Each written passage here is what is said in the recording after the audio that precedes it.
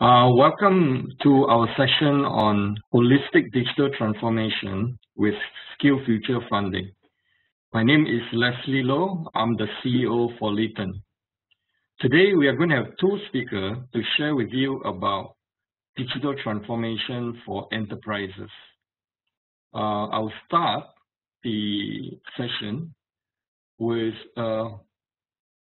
providing some backdrop of the industry, of the changes, of the future workplace, and trying to provide some prescription in terms of how, as an enterprise, you could transform to become an online to offline business.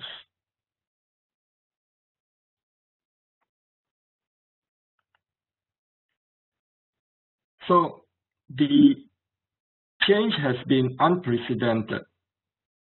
The technology trend emerging rapidly, and many of these technology, one stacked on top of another, to create a pace of change that are accelerating even further with the COVID-19. It took telephone 75 years to reach 50 million users, but Pokemon only take 19 days to reach the same number of subscriber base. Clearly, such rapid change do not happen because of one particular trend, a specific technology trend, but it's because there are multiple trends, and many of these technology work on top of each other to create that acceleration of the change. Would it impact your industry? No industry would be spared. There are industries that is going to be impact more than others, but even a construction industry is probably as physical as you get as an industry. At least 50 to 60% of the activity would be impacted somewhat by the digital revolution. There's no question that change already happened in many of these industries that are sensitive to digital revolution, including telco, digital media, even training as a business. When a lot of conversation is shifting to the digital channel.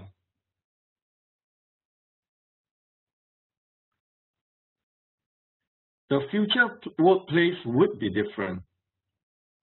A big part of the change is the shape of the workforce.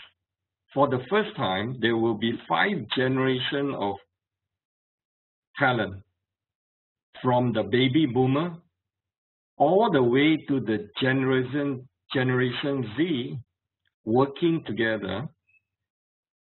Although they can be very different between these generations, a millennial and the Gen Z work very differently, particularly their savviness in terms of digital technology and their urge to be more wanting a more flexible environment. Clearly, that would change the futures of work. Automation is taking over many jobs, and it's clear robots would take over more jobs, make more jobs obsolete. Everything will be on demand. It's an agile workplace, and businesses don't need to own everything. And it's only through outsource of this demand. It could be financing, it could be resources, human capital. Everything can be obtained on demand. And innovation is going to be key in the new digital economy, as businesses need to be significantly differentiated on their product and services to be competitive. So the future workplace would be working on more innovation projects that create value rather than just enhance value. And certainly, the marketplace is changing. Consumer is rising. There are disintermediation between the product supplier, the developer, and the buyer. And this would create a marketplace that communication needs to be a lot more direct, faster. So this future workplace would require businesses to transform. And today I'm going to talk about 3 imperatives businesses need to adopt to transform. Transformation is going to be more than just putting some technology at the workplace. It would have to be quite holistic. In fact, the fundamental of that transformation would be how you can leverage on this new technology that enable you to deliver a new type of business model, a more innovative business model that could drive that type of growth that allow you to stay competitive in the market. So there are 3 imperatives. Firstly, businesses need to go for growth. And to do that, you need to digitize your business, your product, your services.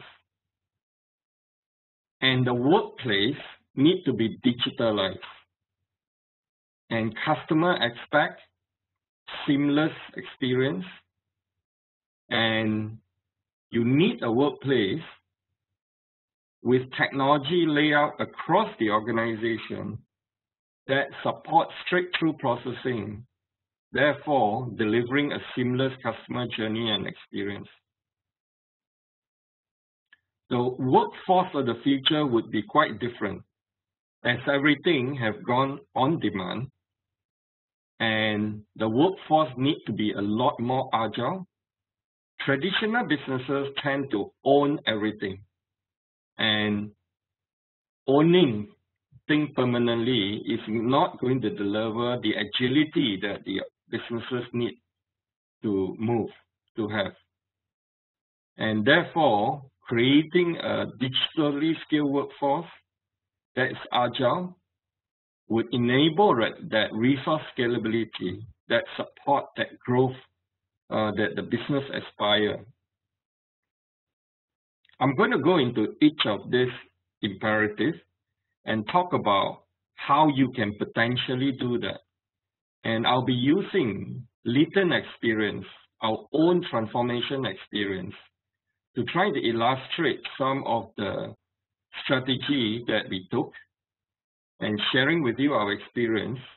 And also, hopefully you can walk away formulating your own strategy on the 3 imperatives that I talk about. So I titled this Digitized Business for Exponential Growth. Growth is everything.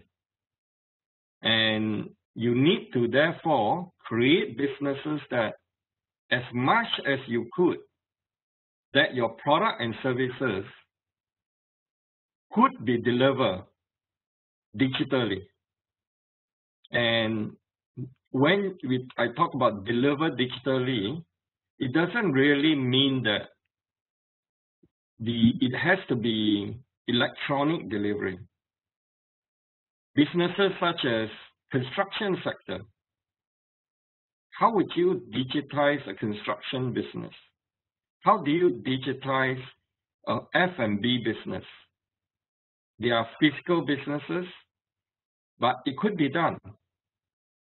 What it really means is it could be a shift of your product development function, such as cooking, kitchen, or the building of the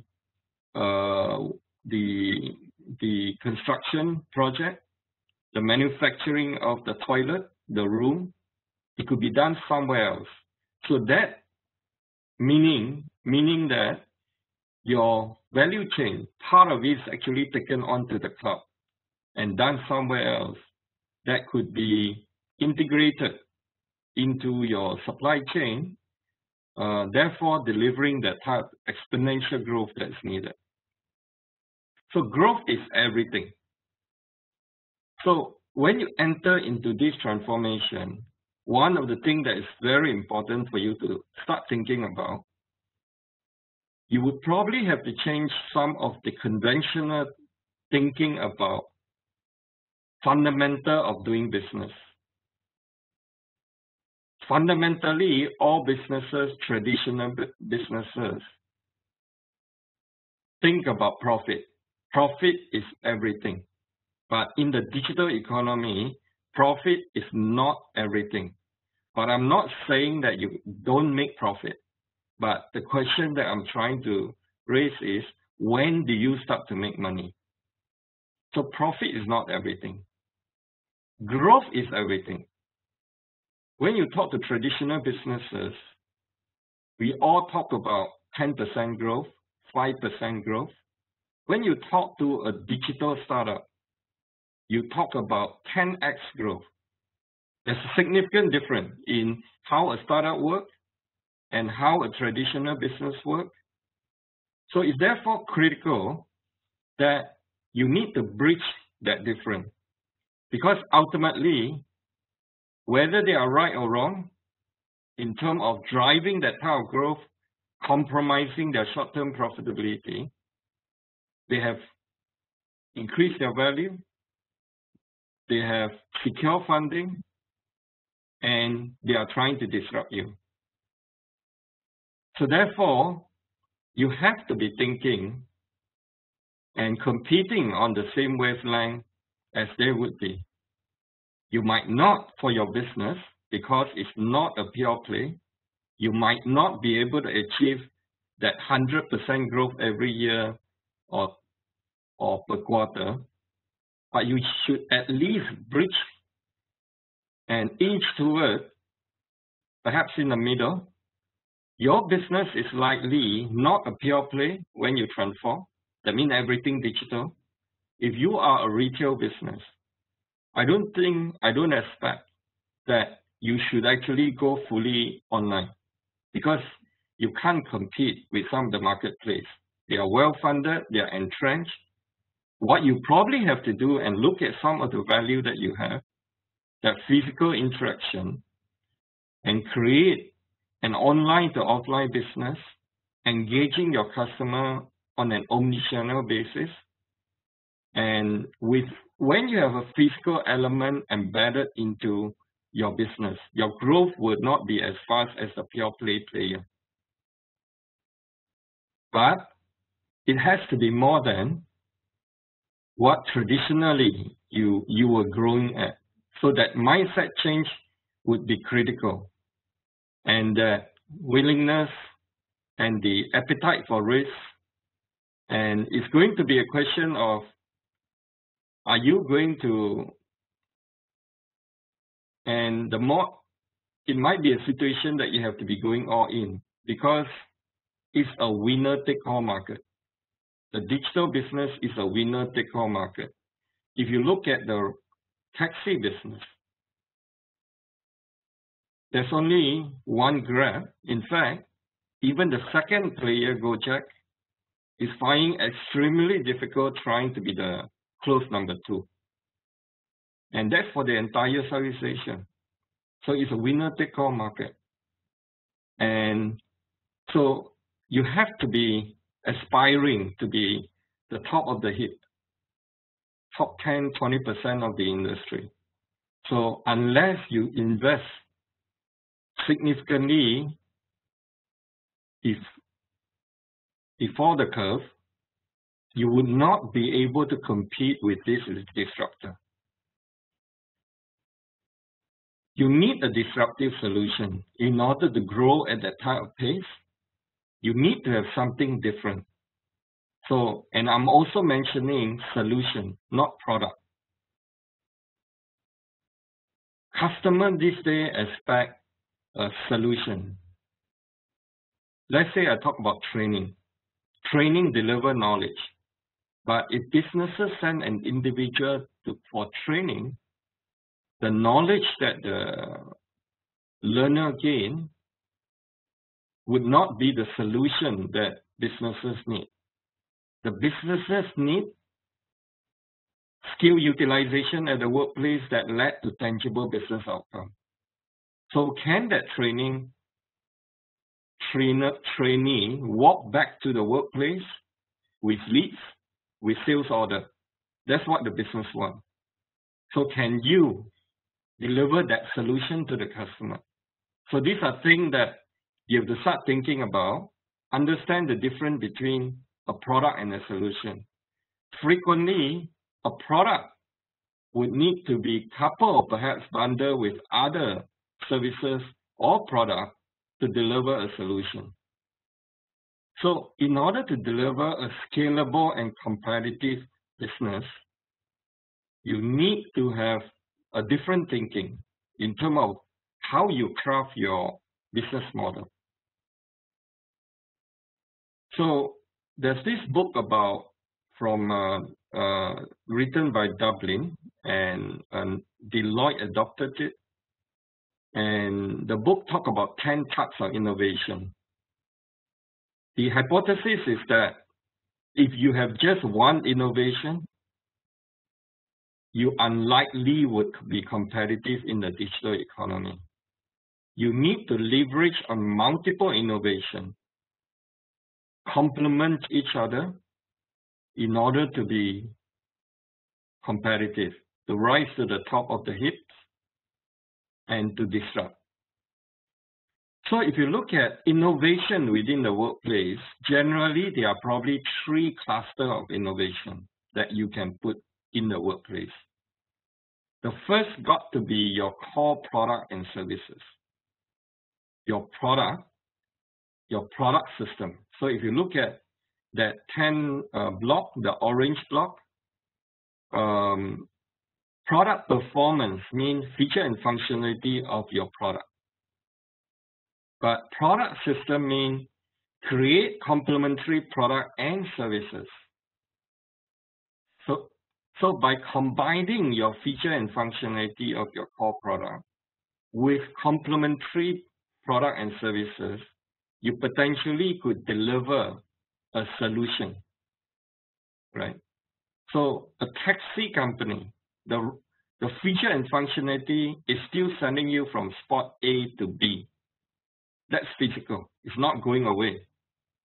But how that services is acquired, how that services is ultimately delivered from the time that you book that cab to the time that you make the payment for that cab.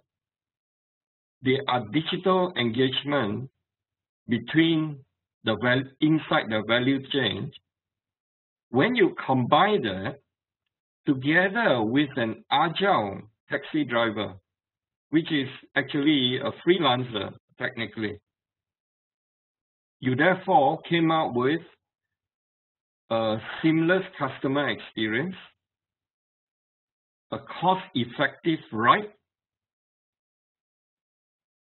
and that's 3 innovations if you look at the ride-hailing business, right? First, the driver, because he's doing his own business, is probably more friendly than the traditional driver. The services, I'm sure many of you remember how difficult, how troublesome it is to try to book a cab when you are put on hold on the line, right? It's really 2 clicks away these days. And even when you're trying to get out of a taxi, you don't even need to take out your wallet because the prepaid been arranged on your mobile. And more importantly, because Grab don't hire their taxi driver full time, so therefore they will be able to get a lower price point. So that's offering innovation in terms of feature functionality, complement with technology, and certainly in terms of structure and process, how you align your talent and asset, enabling that type of better customer experience, better price structure, right. So most businesses would need to have multiple innovation that stack on top of each other to create that sort of disruptive solution. For Lithan, in fact, we implemented many of this part of the innovation. Let me share with you some of this. So we are a training provider, right? Training provider, in fact, frequently deliver knowledge, but knowledge is not skill. So we needed to enhance to make sure that skill got delivered.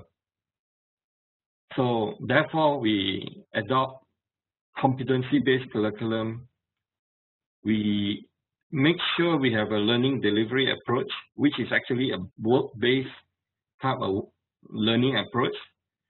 Work-based, we take real-life project and implement it at the workplace.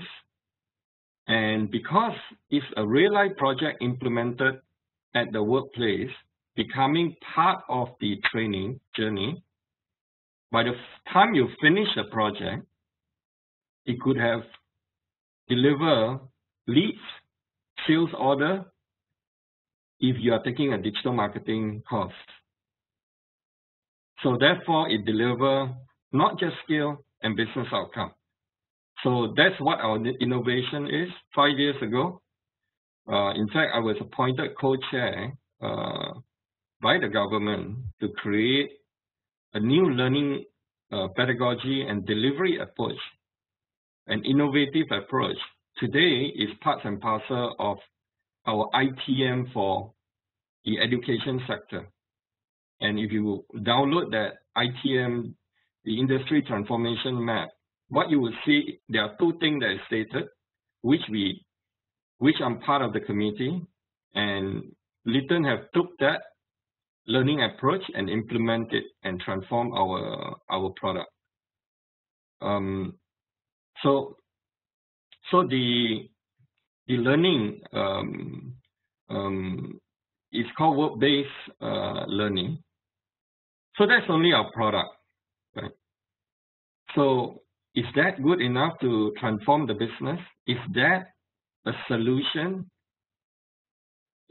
To an individual, it's not a solution yet, right? You need to integrate them perhaps with a job placement. Because individual, if they come to us, some of them want to transition into a new career. But if I deliver you knowledge, even the skill, if I don't get you into the job, then you are not getting the solution that you want, which is a career transition. So therefore, our product system, we combine with job placement. For businesses, we combine it with consulting. We call it implementation mentoring. We provide an expert. And therefore, and of course, complement them with technology when to create that kind of learning experience that you don't have to get cooked up in the classroom, but rather you can learn at work. And when you bundle all those together, in fact, it creates programs such as, if you might not have heard about it, the professional conversion program, where as a learner, you get hired. When you get hired, you are guaranteed a job. So you actually get trained and placed into a job. And to do that, the government obviously augment that with financing innovation, which is the payment for that training and the job placement will be paid by the government. So from a financing perspective, it's another innovation. You are shifting the person who pay from the individual to the government. And with that professional conversion program, It's actually one of the few innovations that I think have done wonders in Singapore to help particularly mid-career professionals to actually transition into a new job. So our PCP program, therefore, have many innovations, multiple innovations, and our digital transformation solution for enterprises would include the training, the talent, the technology to provide that digital transformation. In fact, when we are sitting here talking to you, we are talking about not just delivering training, because training itself would not support the transformation solution that you need to have to support your transformation, but it also includes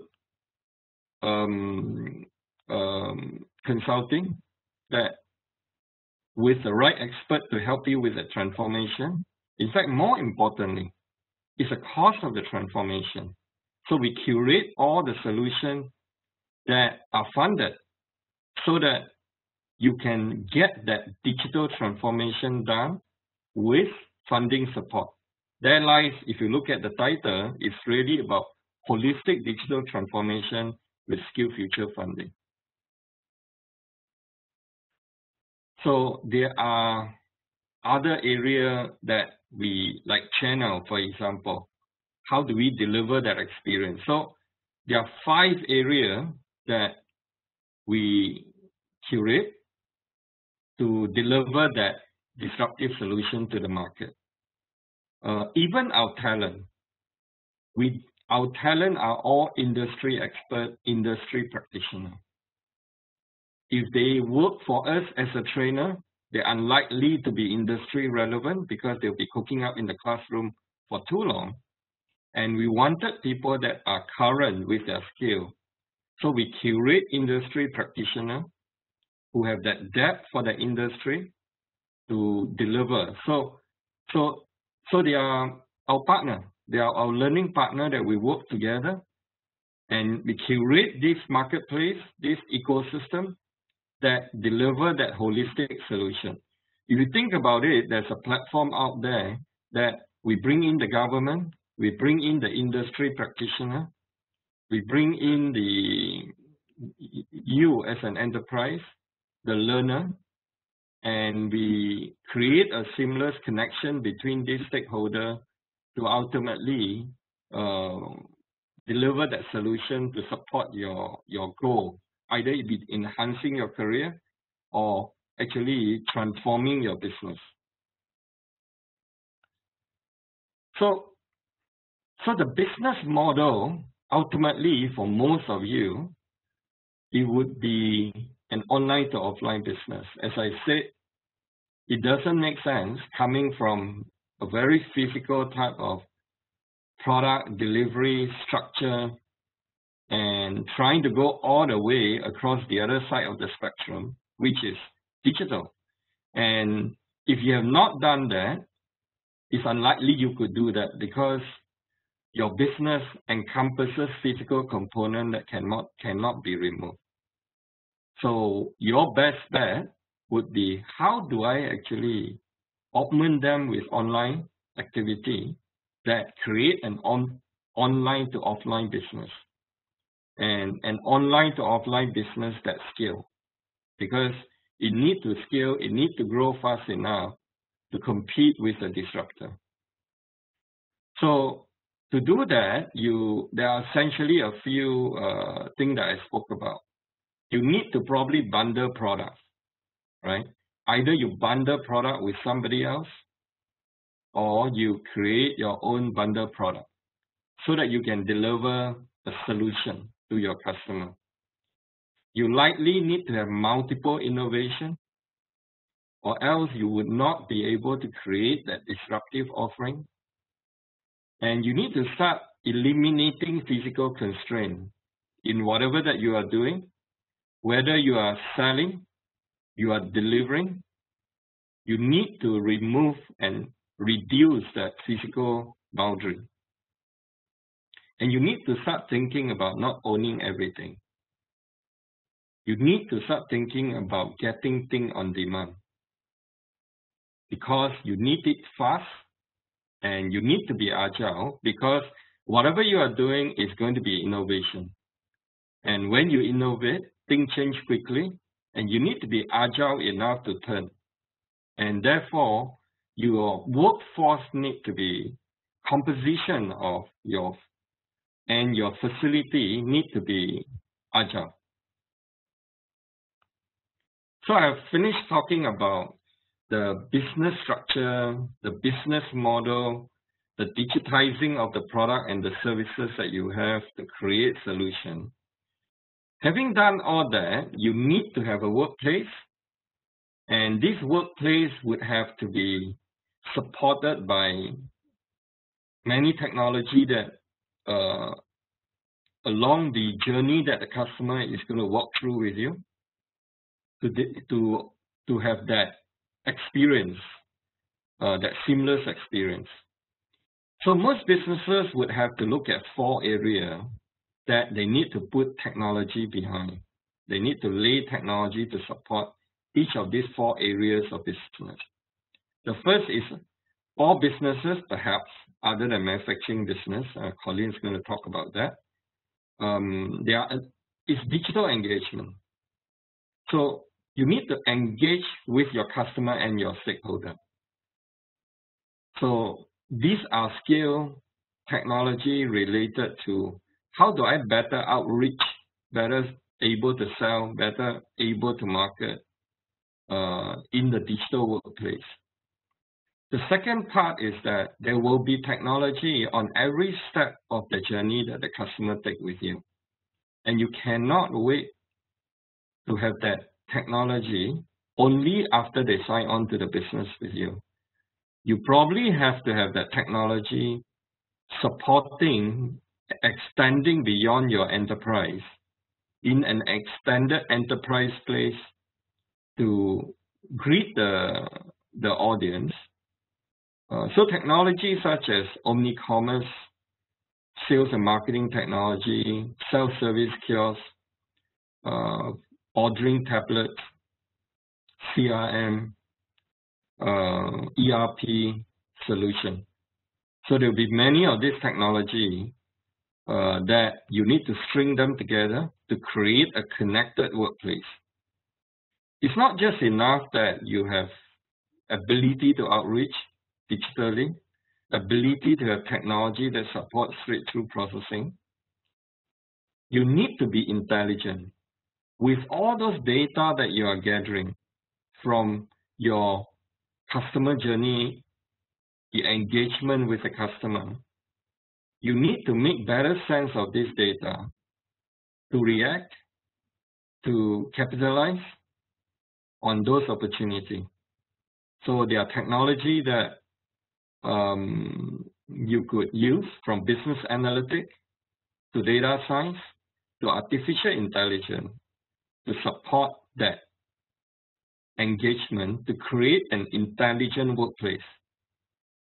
So the first 3 pillars is about better ability to engage, better ability to transact, smarter ways of transacting and engaging the customer. But you need to have an environment where you can work on that do not have that physical boundary to function effectively. So that's a digital workplace. The workplace have to be collaborative. It has to be secure.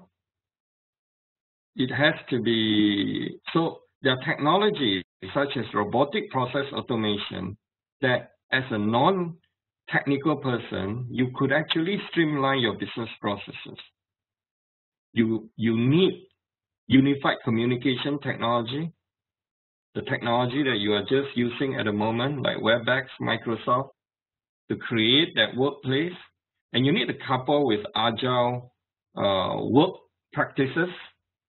You know, you've been hearing many of your employees that have gone out working remotely. 9 out of 10 of them say that they want to continue to work from home. But on the other hand, most employers also say that the productivity is not as good working remotely. Actually, it's not just the technology. When you put together a digital workplace, you need to have a work practices. And startup been doing this for the longest time. Startup tend to be very small. They spread their people around, and they all work from home, partly to reduce costs, partly to gain access to talent, not just limited to a physical location. And in fact, they are more productive because they have these agile work practices. Like Lithan, in fact, given what we have invested in for the last 5 years with our type of training, with our type of technology creating this workplace, when we have to go into the lockdown, it was really quite painless. We just stopped the physical element of the training. We go everything online. It's painless. The area that we adopted is agile practices. In fact, it was difficult to implement the agile practices when we had a more physical type of environment. Agile practices generally mean that you actually have an agile scrum, perhaps daily, for 15 to 30 minutes.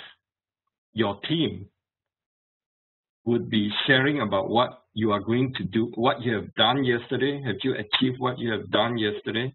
What you're going to do today, right? So when we have a physical environment, it would always be difficult to get everybody 9 o'clock sharp to the office because for various reasons, right? So you can never start in time. But when everybody have to work from home, there's no longer any excuse, right? There's no traffic jam. And 9 o'clock you have to be there. And you're given 5 minutes to talk about what you have achieved yesterday, what you're going to achieve today. And actually, there's no place to hide. If you are not performing, you are not working, you will find out the next day. And because it's under a small team basis, it's a team type environment. And digitally, you are connected, working and exchanging information, communicating even better than physical environment. Because even physical, if I have an office, I still have to walk a couple of 100 meter, not 100 meter, I still have to walk into another room. But in this situation, I don't. It's just a click of a button. I get the whole team on and discuss about a particular topic because they are all connected, right? So a digital workplace coupled with agile practices would produce a more productive workplace. And more importantly, now the way you put together the resources is no longer physically bound.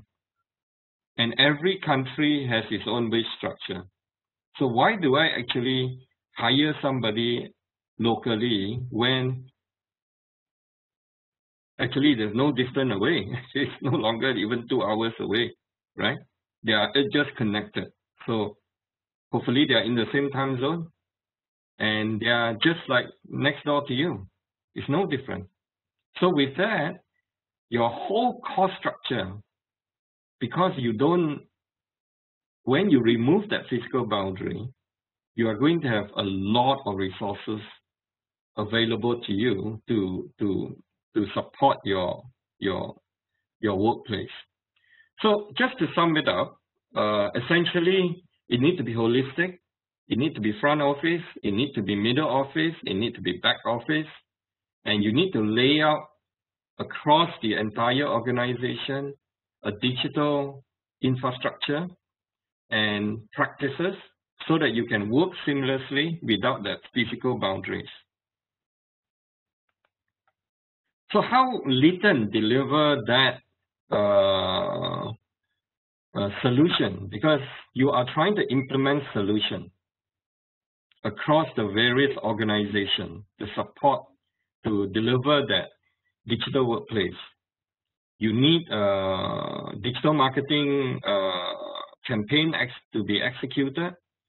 You need your salespeople to be digital sales oriented rather than traditional sales. Is very different when you are a digital salesperson because most of your conversation happen digitally rather than physically, right? So you have slightly different skill set.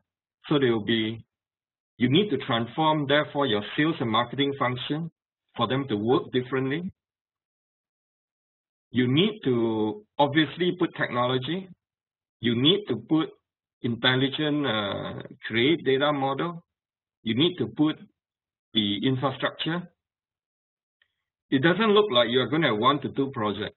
You're going to have, and most of the items that I stated on this slide are essential. It's not a choice, right? Because if you take away any of these piece, you're not going to have a seamless operation.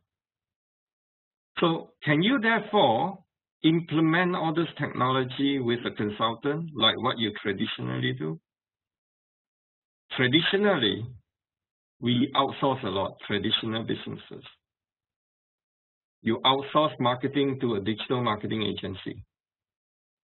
You outsource implementation of ERP system to a system integrator. But you no longer have that luxury. Firstly, it takes too long to get somebody else to do it. In fact, you should self-service your implementation. So we created our offering, our learning delivery is different. Our learning delivery actually include training and mentoring. So when you walk through the journey, you still need to get that training. You need, let's say we talk about digital marketing project. You still would need to learn how to use Facebook, how to use Google, how to draft a digital marketing campaign, how to launch it. But knowing that doesn't mean that you're getting your outcome, because you need to use that to apply it to a real life project. So normally in a 60 hours training on digital marketing, maybe the first 20 hours, you would basically go through combination of e-learning plus what we call flip class, which is to clarify any concept that are unclear that come through the e-learning. But the second half of the project, we break away from that lecturing, that training, that e-learning into personalized mentoring. So if you come from the company, we would say take up a real life project for your company. They would then take up, then we'll handhold them on that implementation by creating that campaign, execute that campaign, and also monitor that campaign, measure it for them, right? But we are a mentor because the learner been taught how to do it, but this is the first time they do it. Somebody need to ensure that they apply the concept correctly. And also, I think businesses need also the expert input. The expert will be able to provide that expert input. And so therefore, our learning pedagogy delivers 2 things. First is that we scale up. Let's compare to a traditional marketing agency. Because marketing agency take a position that I'll do everything for you. So they are not going to scale you up, right? But we would have more training hours for sure compared to pure marketing agency. We'll train you up, scale you up, but we are also as much a consultant that help you to implement what you learn on a real life project, just like a digital marketing consult agency. So with both of them, we call that a self-service implementation with mentoring support. Essentially, that's our solution, which really combine training with consulting to deliver the tangible outcome that you have. So through that, in a way, we are delivering all those solutions using this training and implementation methodology to deliver that tangible outcome for you. It could be you want to create a digital workplace. There are 3 to 4 modules that we put together to enable you to have that skill and also implement that digital workplace, as an example. So I spoke about the type of technology that you need to lay across your organization to deliver that seamless customer journey. I also talk about how we can deliver the skill that you need, how we can mentor you to implement those digital solutions required for your workplace. So the third would be really about your workforce. At the end of the day, you come up with the business model, you implement the technology, but to do all that, you need a skilled workforce, and particularly a workforce that has digital skill. So there's been a skill shift, and this chart shared by McKinsey talk about future job, and future job would have some key skill. Technology skill is more than 50% of most future jobs. There will be a growth of 50% of this technology skill.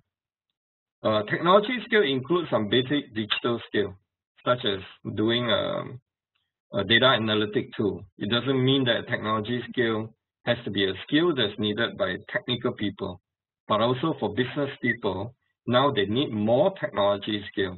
If I'm an accountant, in the past, it's okay that I know spreadsheet. It's a technology that I know. But today, if you're an accountant that do not know data analytics, your days are numbered. It's not just technology skill. Technology skill itself is insufficient. When you work on innovation project, a big part of the project is actually require a combination of an optimum balance of technology and 21st century soft skill. These are quite different skills from traditional soft skill that we are used to.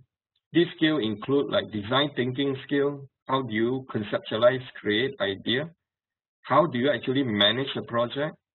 The old waterfall project management approach no longer work. You need to go into Agile, Scrum, that type of project management skill. You need to look at collaborative, you need to have collaborative skill. In fact, because a lot of innovation projects require working in group, in team, so effectively cross-cultural skill, empathy, all those skills becoming critical. So therefore, it's not a surprise that you come in a close second to augment technology to future ready the job, the talent.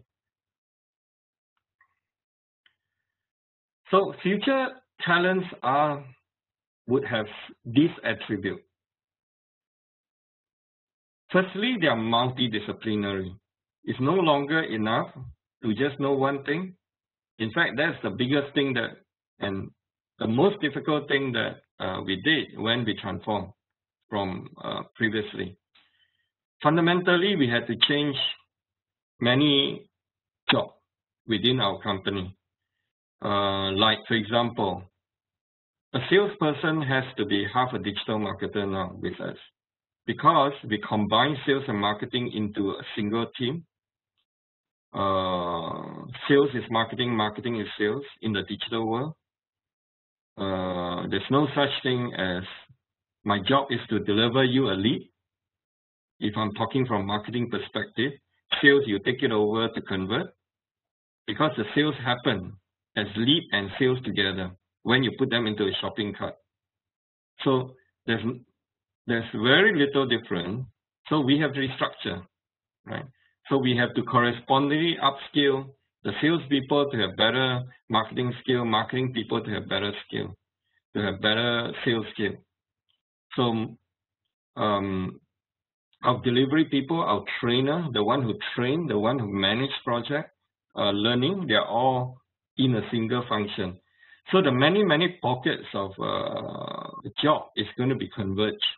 So therefore, to be future ready, you need to be multidisciplinary. And clearly, you need to be digital ready. You need to have an innovation mindset. And if you are multidisciplinary, you are also an innovator. It's likely that you are agile. And to do all that, you need to be a lifelong learner.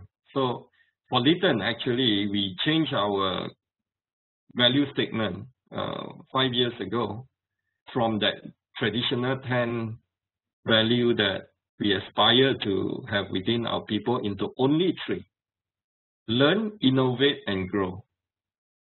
So if you are not a keen learner, you unlikely will get into the company and you will not survive, because as a practice, we allocate 10% of our time for structure, training, and peer-to-peer learning. That's Monday morning. Nobody can do anything other than learning. The whole Monday morning, we allocate for that.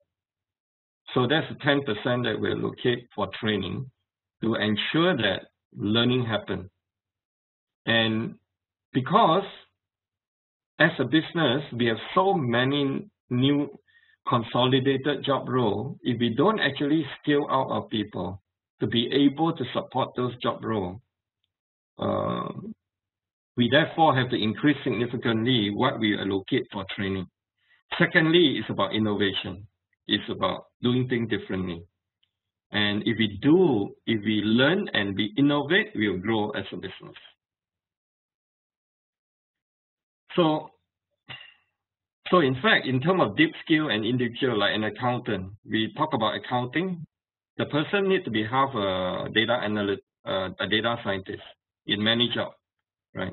So a risk manager, you are half a data scientist. Then you become a digital risk manager.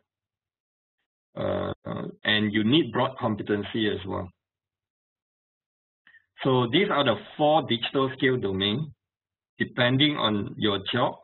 But generally, you need ability to work, agile innovation skill. You need better ability to make sense of data analytics skill.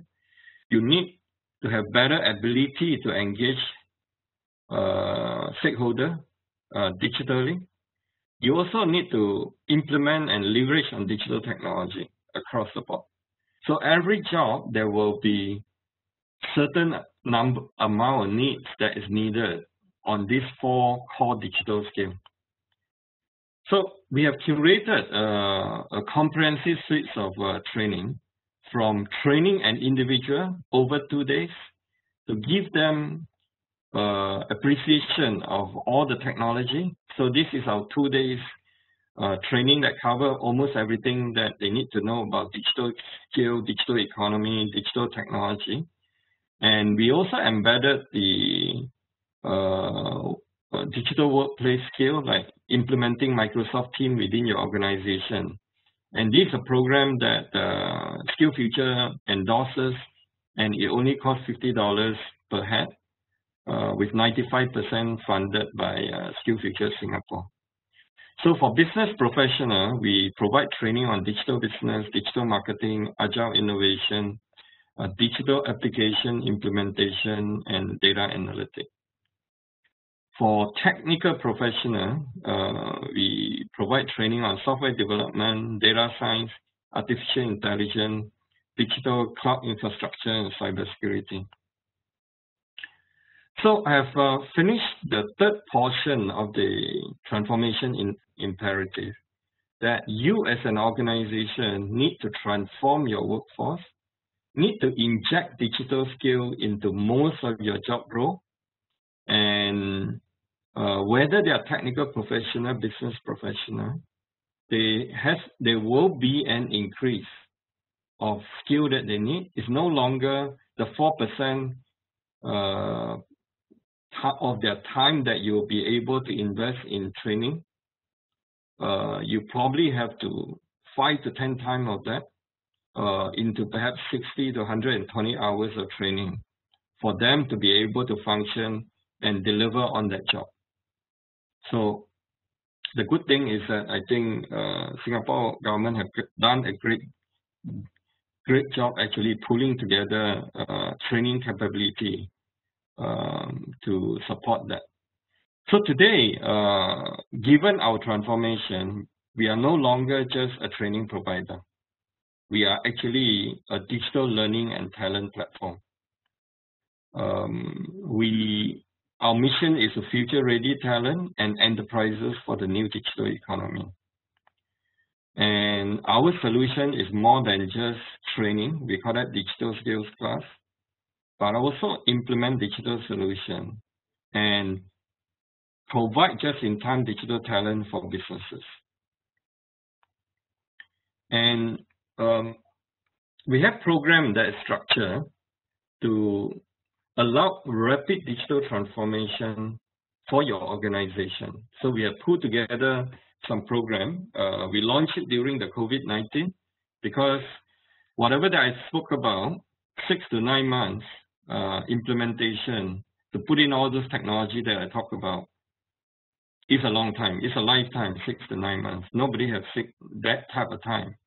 And so we came up with this program that enable you. It's almost like a starter pack to get the pieces implemented in 30 days. First, to start, you always need a digital transformation plan. We can get that done in 6 days. We can share with you how you can get that done. Secondly, you definitely need to build a digital workplace. We can get that done in 7 days. After that, you need to launch an online sales, again in 7 days. Then you need to have an intelligent workplace foundation. So that's 10 days. Let me drill into one or two of that so that you could see how this program is being carried out. Because if you look at what we talk about here, we are talking about business outcome. We are talking about you as a business launch your online sales, not getting your people trained in 7 days. Launch. You need to build your digital workplace in 7 days, right? So in 7 days, you actually are fully connected in your workplace. So we are delivering tangible outcome. But how do we do that, right? Let's drill into digital transformation plan in 6 days. How do we help you to do it? So this is actually a 60 hours training, guided training. But the face-to-face hour is 20 hours, and you can execute that in 7 days, working days. So the way we start is we need to scale you up first on what is the digital economy all about. Today you have heard from me for an hour. In fact, that's part of what we talk about in the digital transformation bootcamp, to lay out the digital business, right? I talk about the model, I talk about what you need to do, I talk about all that. That's just 1 hour. But you obviously need to drill in to learn more things, right? So we have 8 hours allocated that would get you into knowing a little bit more of this technology, each of the technology that I talk about, what is it all about. We also drill into how do you create that business model.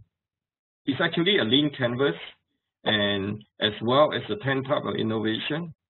So I share with you the 10 types of innovation, but when you come up with your business model, you would implement it under this lean canvas model. And so we are actually scaling you up. We would share with you so that you know how to create this lean canvas model for your business. And then you have a lot of e-learning that you can do to deepen your skill, because in the 8 hours, we throw a lot on the table. You probably need to internalize, drill deeper into each of them.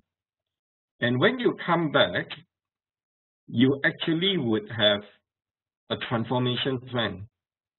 And you would enter into what we call a transformation insight session. which I will chair that session, and you would present. You will be given an hour to present your transformation plan based on the lean canvas model. And there are only 4 to 5 companies in each of this session. Each of the company get 1 hour, and you would have peer-to-peer input, and you also have industry practitioner mentor, right?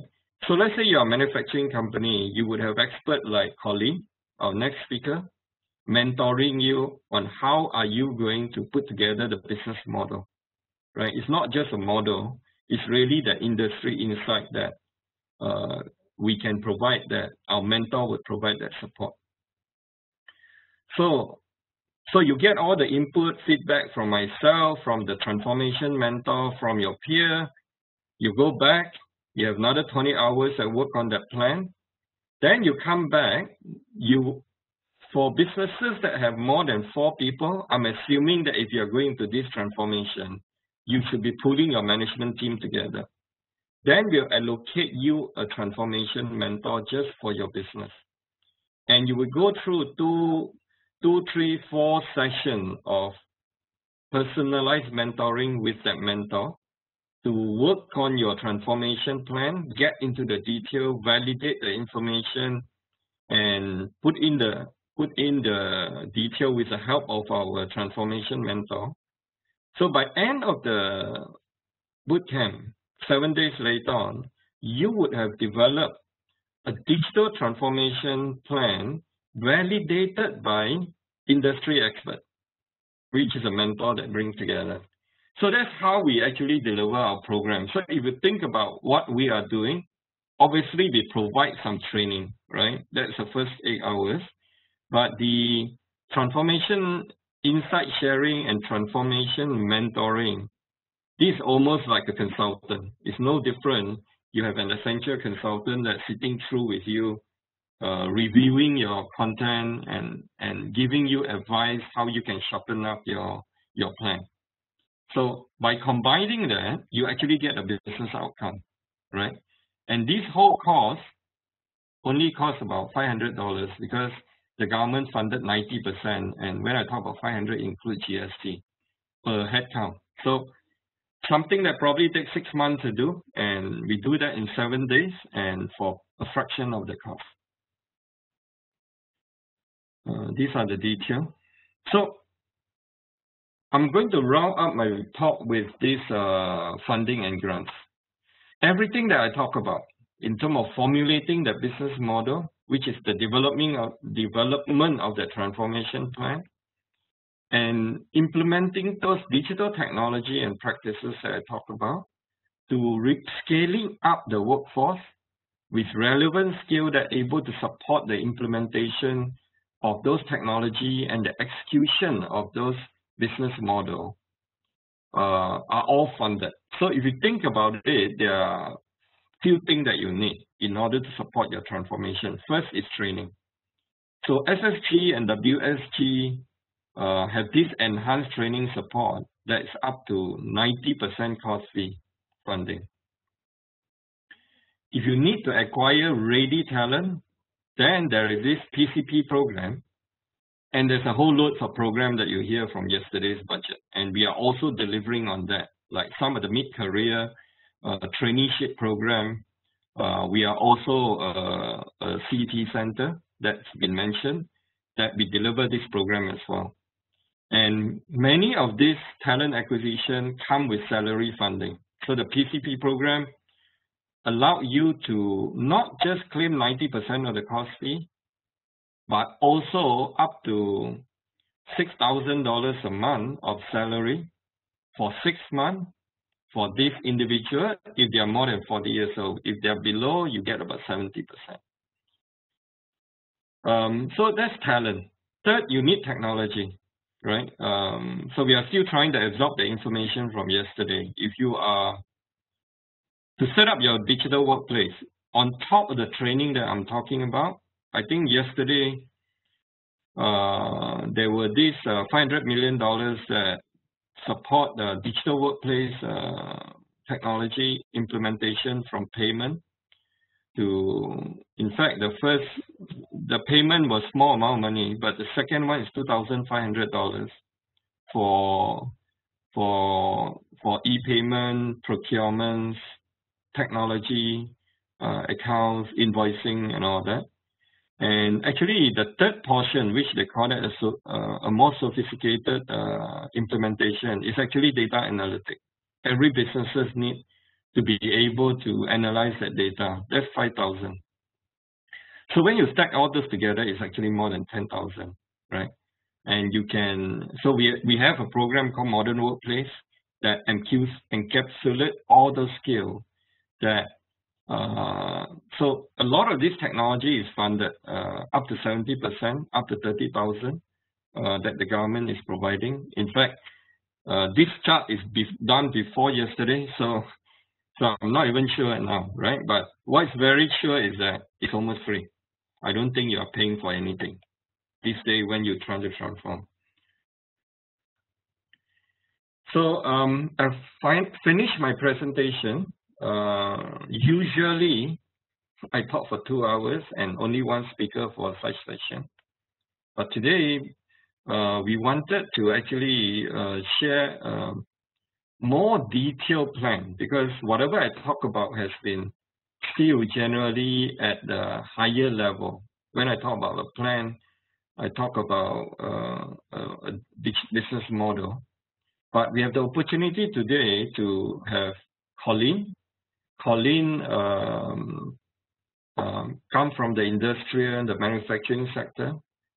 And so he's going to share with you, if you are from manufacturing, the industrial sector, how could you digitize your business?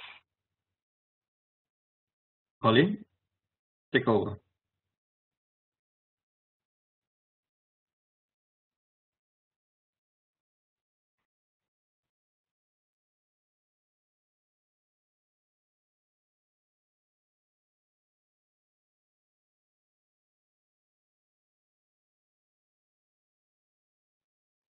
Colin, are you there?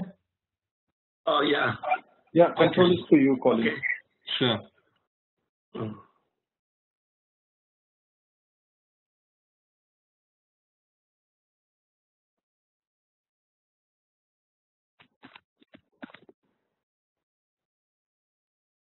Colin? Yeah, okay. Can you put on my slide? Yeah, I put it on. You can take over the control. I had made you the presenter now. Okay, thank you.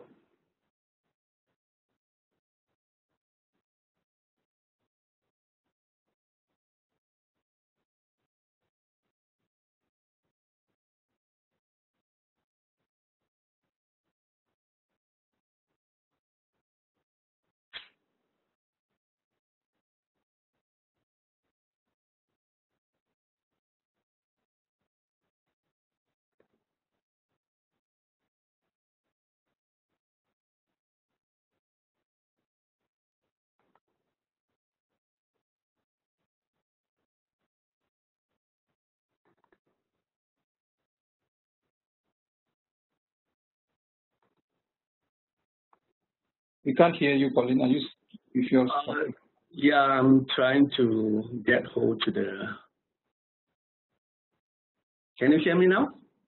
Yes, we can hear you. Okay. Can you put on the slide? Yes, the slides are on. Okay.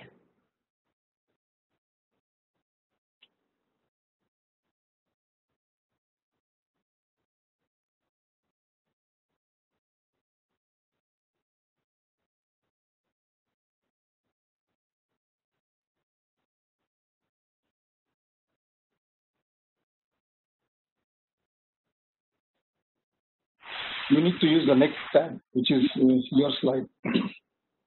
Share, is it? No, you need to use the next tab. I'm opening the slides for you. Yes. Okay, now? Okay, good. That's good. Okay. Your camera is not on if you want. Okay.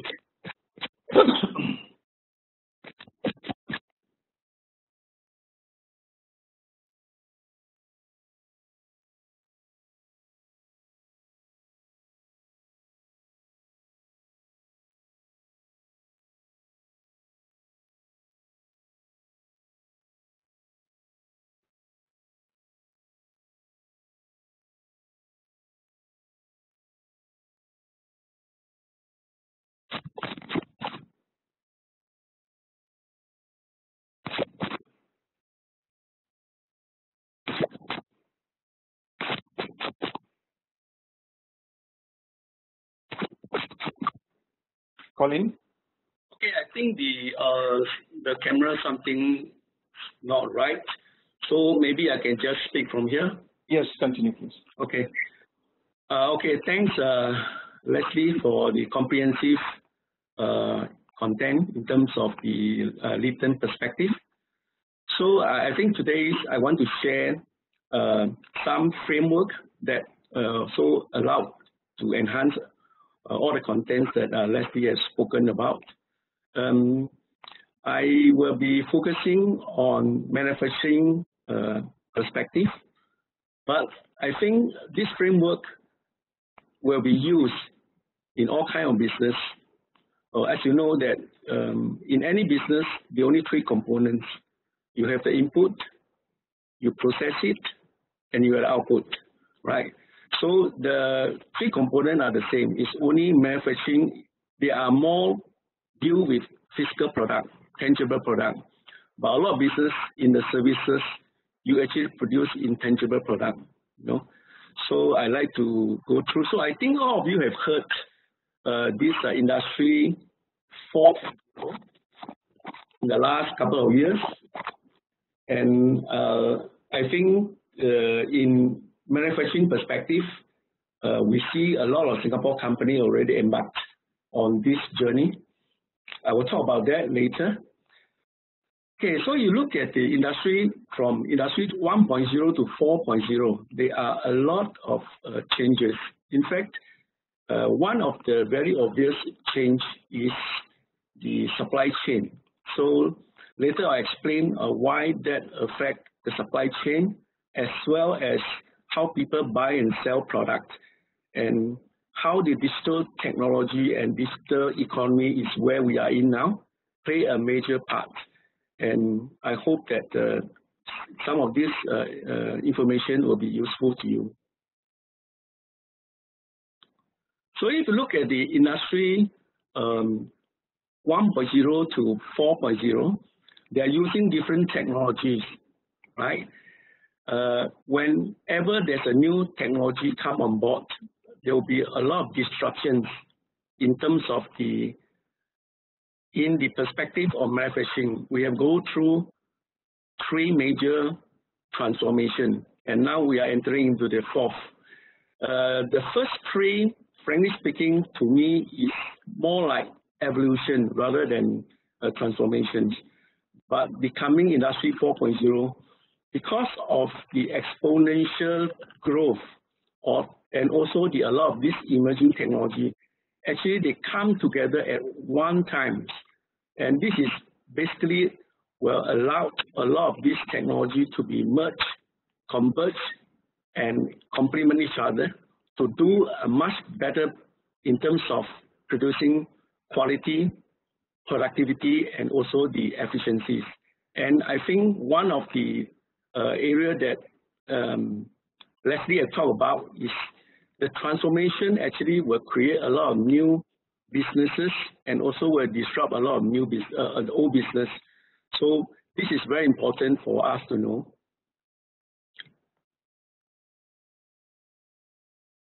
Okay, I think you know that the Singapore in 2016, Singapore have rolled out a ITM, so-called the Industry Transformation Map. This map, I think, is very helpful in terms of the SME sector. In fact, before 2016, our government already realized the productivity among the SME is relatively low as compared with big multinational company and large company. So government actually set a target that we want to have 1 or 2% productivity growth, right, for the next 10 years. Setting is before this ITM rollout in 2015, actually we have a negative growth. So, so to ensure that this ITM map will be successful, government put in a lot of effort, and those SME actually embarked on this program in early 2016. They are seeing the result now. In fact, a lot of them, they are able to manage this COVID-19 very well because most of them already being digitized or in the process of being transform their businesses. So this is a one map that the Singapore government have tried to encourage, and it consists of 23 industries, right, from services to manufacturing and some other business that comprises of a whole economy. And government have actually committed 4.5 billion to ensure this program is being developed fully, so that they will benefit not only SME. I think the big, large company, they also can learn a lot of things from this ITM programs. The 23 industry, government had actually further clustered them into 6 clusters. Why clustering? I think, as you know, that clustering concept is not new. In fact, clustering concept has been around for the last 30, 40 years. If industry are not clustered together, first thing first is they were not able to have a common infrastructure, and because of that, the efficiency will be lower. And moving forward, I think clustering also provide a lot of business opportunities for those people who want to develop products and services for certain clusters. As you know, that different cluster and different domain, they have different business practices, and different technology have to be utilized to ensure that the cluster will be more efficient. So I think this is one area that I like to highlight, the clustering effect. And the manufacturing is actually one part of a very important segment in our economy. As you know, that Singapore have almost close to 25% of GDP come from manufacturing. That include the physical manufacturing of product and also all the services that support the manufacturing. So it's a very important cluster for us. But as you know that manufacturing is quite complex. So to do a better job, I think government also try to look for some framework that we can copy or we can learn from. So there are few framework. For instance, the European, they come up with Industry 4.0 framework. The USA, they come up with the Industrial Internet Consortium framework. And also, I think that Japan, they also come out with their own framework. But we realize that some of these frameworks are too academic and also very difficult for our SME to understand.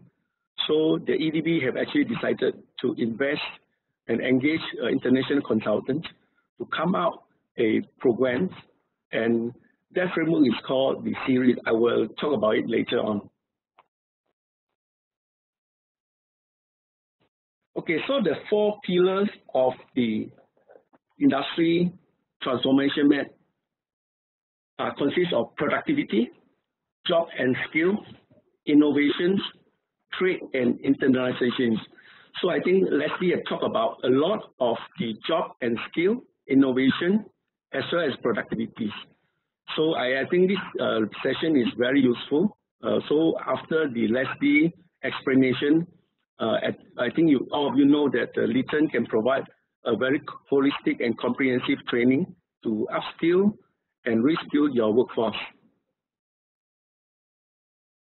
So I want to go a bit deeper into this so-called the Singapore Smart Industry Readiness Index.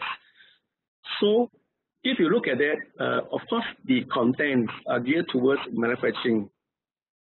But if you look at the title, Smart Industry, that should say that any industry can be smart. But how you know that in terms of your level of smart, in order for you to have a self-assessment. So this framework, developed by series in 2017, all of you can actually download. You Google it and you type EDB series. You are able to actually download a full PDF, a colorful assessment index brochure, or so-called the documents. I want to talk about the big difference in terms of Industry 3.0 and 4.0. In manufacturing context, in the last 3 industrial revolutions, we are very focused on the factory floor and the manufacturing plant itself. So you can see a lot of this technology in the factory floor are not really following the IT technologies. We have a lot of so-called OT technology, or called manufacturing technologies. But in Industry 3.0, we see some of the more advanced companies, they are actually link up their operational technology with the IT, which is, for instance, the ERP layer. But by itself, it's still very isolated as a plant. This is where the Industry 3.0 manufacturing plants was settled down.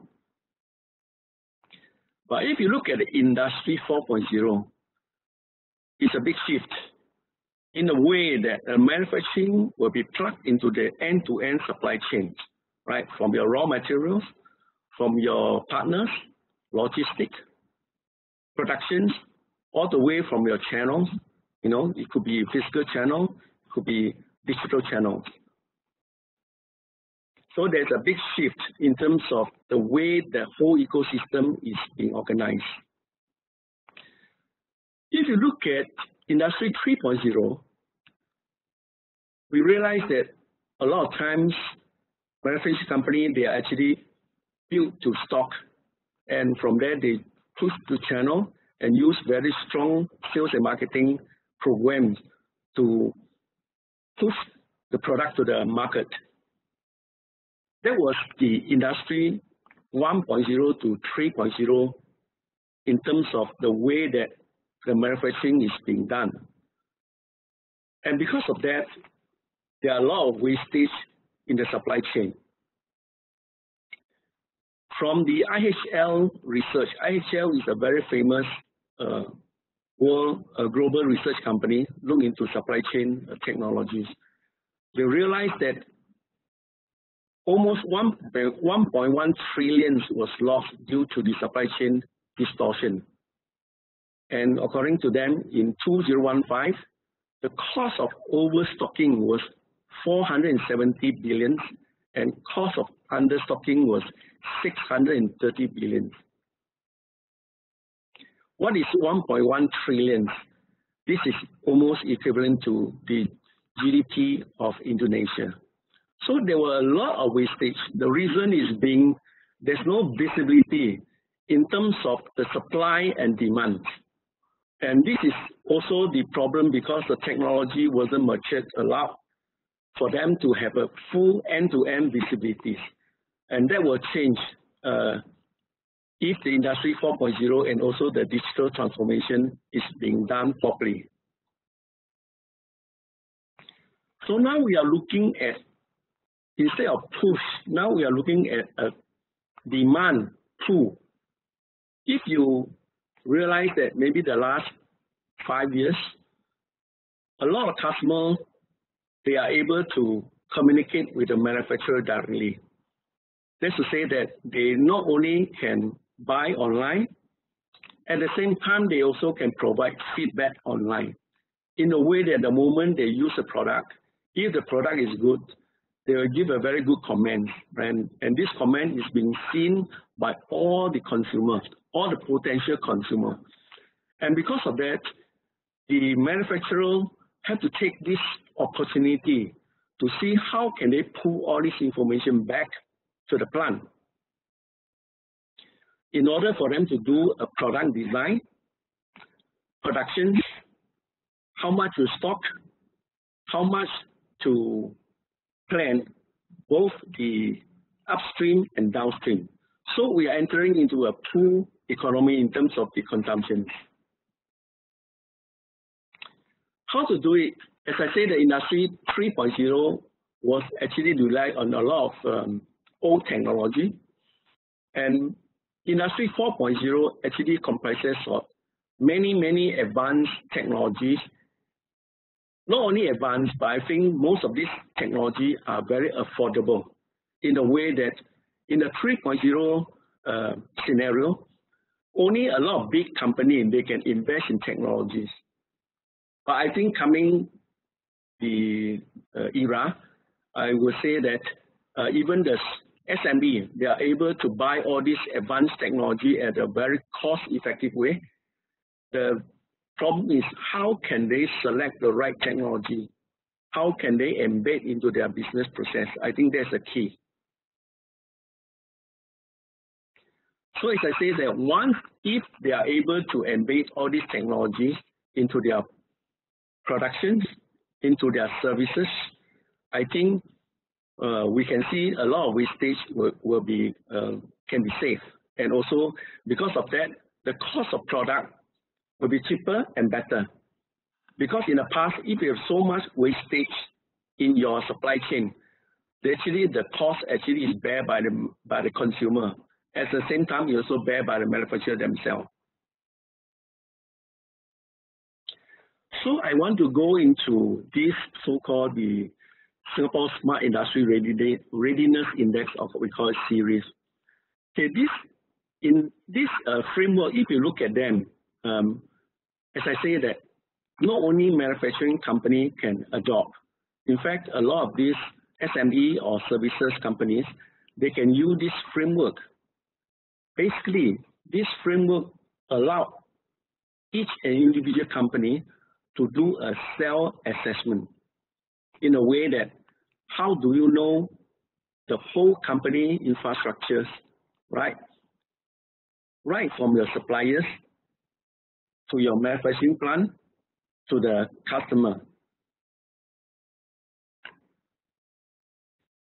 This framework actually provides 3 building blocks: process, technology, and organizations.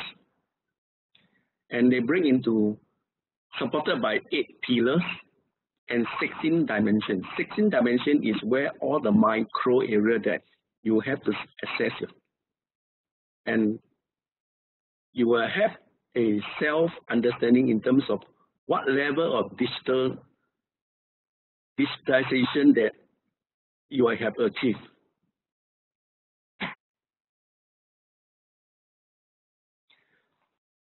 By talking to a lot of industry experts, we realize that there are some priorities that all the companies need to set because you cannot do everything at one go. We encourage people to look at the organizations at the first step, because organization is very important because it consists of all your talents, all your infrastructures, right? And also your internal processes. If you are able to have a very good internal processes and a very good so-called talents and also your workforce, I think it's very easy for you to move to other areas. So this is where I think the learning and development play a very important role. And also I think Lithan have given a lot of training on the leadership as well, so that the leader will understand what kind of digital transformation is needed in their respective company. So we encourage you to spend more effort in terms of understanding your company, so-called the digital competence in all your workforce. From there, you go to your processes. As I say, the industry 3.0 and 2.0, the processes was based on old technologies. So with all the new technology, you can actually look at the processes. Can they be enhanced? Or some of them, you can even eliminate them, right, to reduce costs. So once you're able to understand your processes, right, in terms of your vertical processes, in terms of your horizontal processes, from there, you people will know, okay, what kind of technology or what kind of digital the so-called technology can be embedded in your processes. With that, we know that sometimes by improving your processes, you can save a lot of money. We have experience in some of even our manufacturing customers. Once they look at their processes, it's old-fashioned processes, but because there were no technology to improve them. But now they find a lot of these new digital tools can actually improve the processes. By just doing that, in fact, they don't need to spend much money. You just rearrange or reconfigure the process, they can save a lot of cost. From there, then you look at how to use the automations, right, to automate some of the parts that now still being handled by humans. So we look at automation in twofold. First is hard automation. So in manufacturing wise, we are looking at productions, we are looking at the productions, equipment, the production lines and all that. So those are, we will require a lot of robots, things like that. But at the services side, I think there's, you can use RPA, right? Robot processes to automate some of the processes. So by understanding your people have the confidence in terms of digital confidence, from there you look at your processes, you embed the right technologies to improve further. So I think this is what we think if you want to do the assessment, after looking at all the assessment, you prioritize yourself and you plan yourself in terms of how to do these 3 steps. I want to also bring up one of the phenomena, right? I think all of you know that there's a such thing called global supply chain. So if you look at the global supply chain, actually they have 3 types of countries that actually adopt these technologies. Those very advanced countries, they tend to do very high value, very high intelligent, and also a lot of IT kind of work. So as you know that even you buy a iPhone, only less than 10% is actually end up in the manufacturing. The rest is all the branding, all the design, right, and all the marketing and the distributions. So we see actually if the SME can adopt a lot of these digital technologies, they should be able to bring up their value chain in the way that they will not only make those very low profit margin activity. They actually can gain or rather upgrade their value chains, right, to provide a better product, and they have also better margin. So we are looking at how the company, both the SME especially, they should take this opportunity to look at how can they digitally transform and make use of all this technology to improve their value and also improve their profit. This is a graphical chart that talking about manufacturing floor. But if you look at them, a lot of these are services that actually embed inside this so-called Industry 4.0 ecosystems. So a lot of technology can be used, right? So for instance, we are looking at the supply chain. If you realize during this period, this COVID-19 situations, a lot of supply chain actually was disrupted. And a lot of companies in the past do not pay attention to supply chain. I think they are suffer because even you have a very good internal systems, but you still rely a lot of your input, for instance, your raw materials, or even some of the services that you want to get. The moment you are not digitized, currently you are unable to get all these services. And the other thing is, if you do not have a very good visibility of your supply chain, it's very difficult even you want to do things on a distant basis because there's no visibility.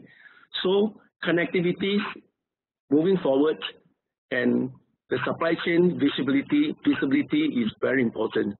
So there are few technology that actually allow this to happen.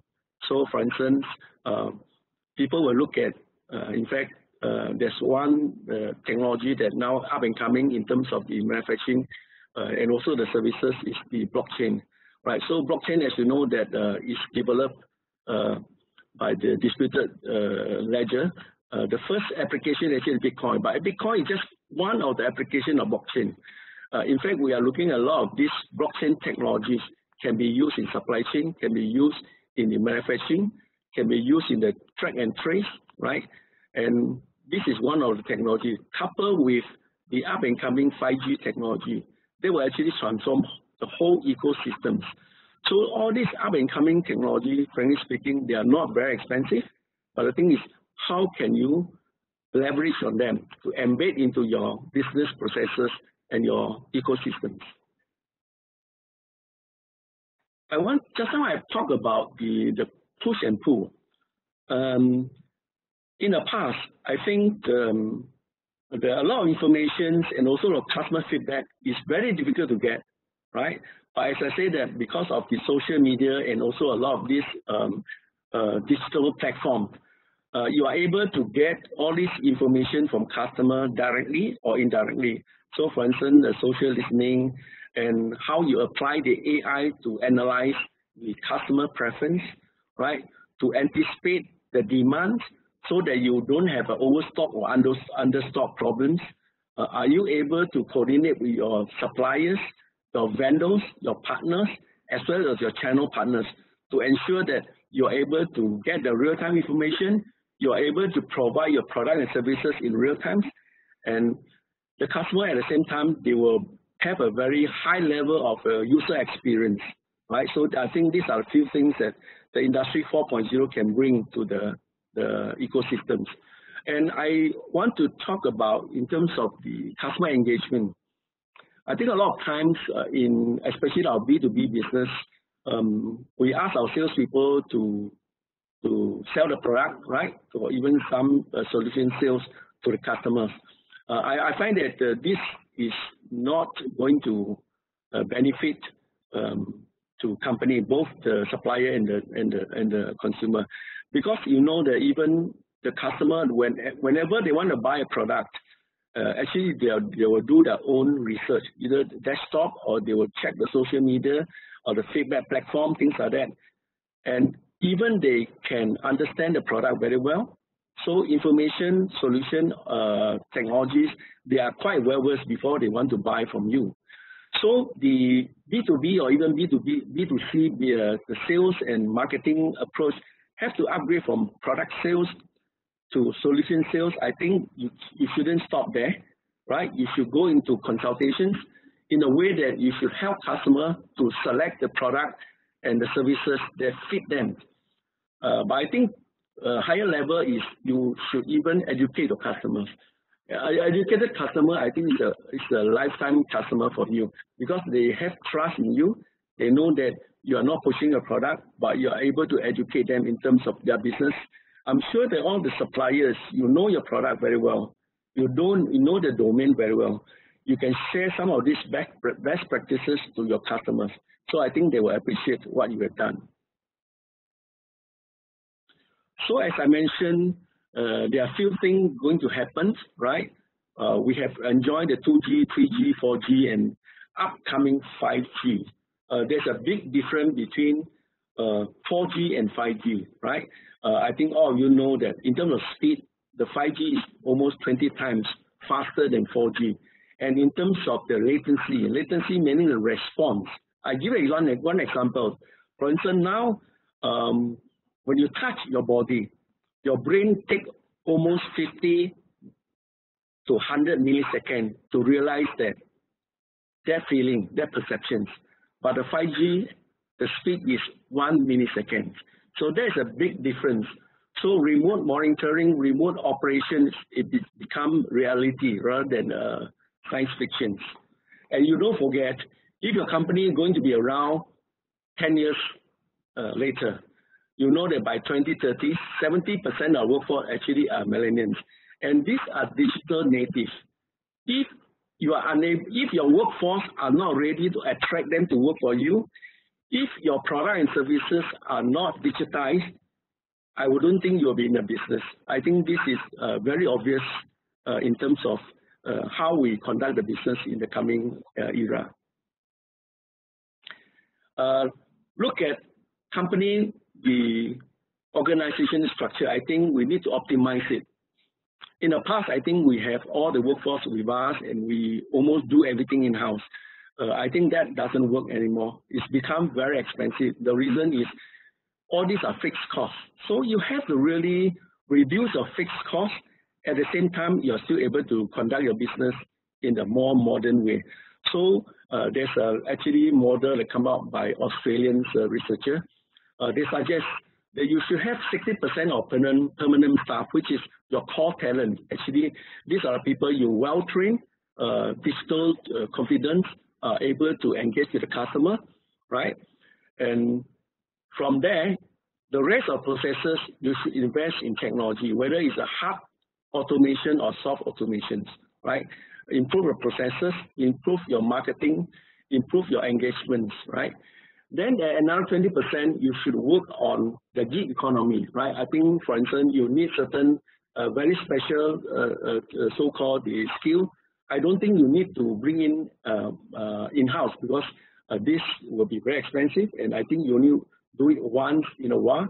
I think this is better you outsource to the gig economy, or rather we call the freelancers. So I think this is a way to go, right? So I find that this model is very good in a way, especially for the SME. You want to remain agile, you want to remain cost effective. I think there's a way moving forward. Let's look at the digital transformation. To me, I think when we work with all these manufacturing companies, this is what I always advise them. We tell them that you should do the first step is digitizations in a way that you have to look at where are your data, where are your assets. Do they still using manual? Do they still record in a spreadsheet? Do they still use all these analog devices to clock and track all these things? If possible, you should all digitize them, because the moment you digitize them, it's very easy to scale up. The moment you are in analog or paper-based, there's no way you can scale up. For instance, now, how can you even want to send a part of the document overseas? It's very difficult now. But if you digitize them, they can get it in real time. With all the data, I think you should look at how all this data can be connected, right? To ensure your process is end-to-end connected, to ensure that all the silo processes now are able to so-called integrate.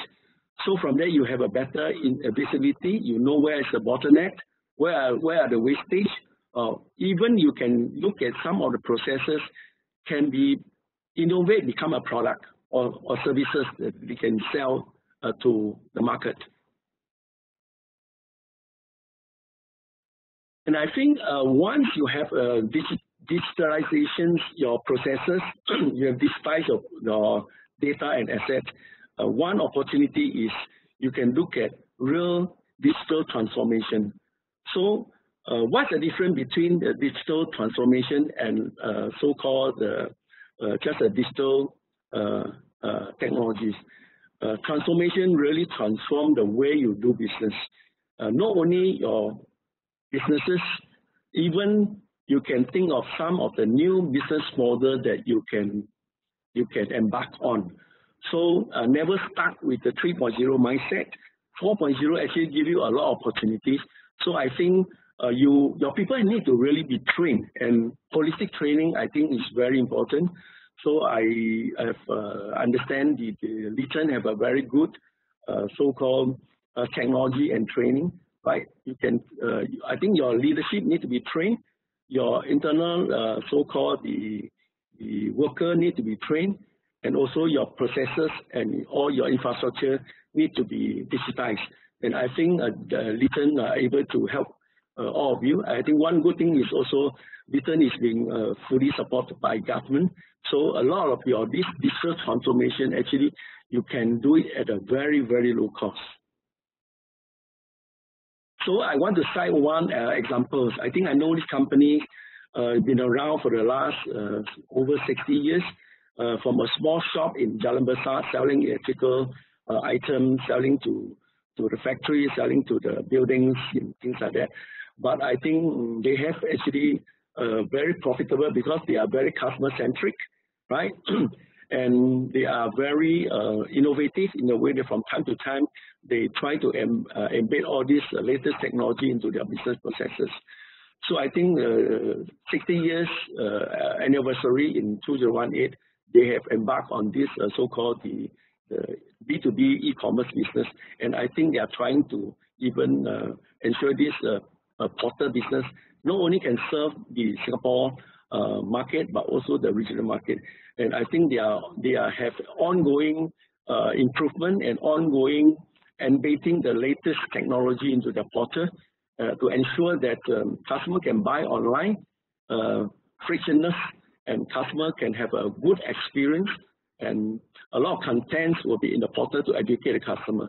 And from there, they also have very seamless physical infrastructure to deliver the product if those products are hardware, but if it's the services, of course, online portal can provide that. So I think this is one of the good examples that I know this company. I think it's called Linkin Electric, and I think the portal is called the elego.com. You all can take a look at it. So I think this is a good example in terms of how a small SME, right, able to survive, right, for 60 over years, and they are still continuing innovating themselves. They are still trying to embed whatever is up to date, whatever is good for customer, whatever that to maintain the ecosystem up and running. So I think my last word is be positive, be ready. And I think that during this good time, I think probably you can spend more time to train your people to make sure that your workforce are digital confident. And from there, I think the rest are just processes and technologies. Without human being, I think a lot of things will not happen. So I think this is what my sharing with all of you. So in fact, myself and one of my friends have come out with this product. So this product allowed this so-called the book allowed the industry and manufacturing company to understand some of this basic knowledge. Okay, I think that's what I want to share. Take over, please, Leslie.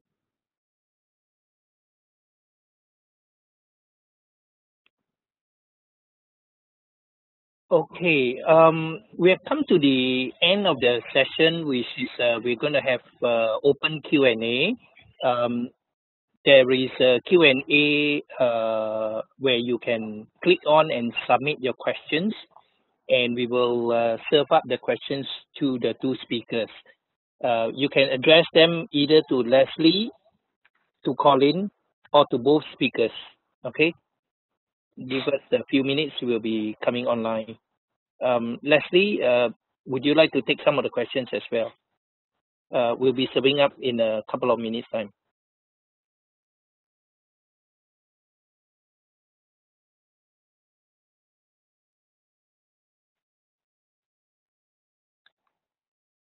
Leslie, you're in mute.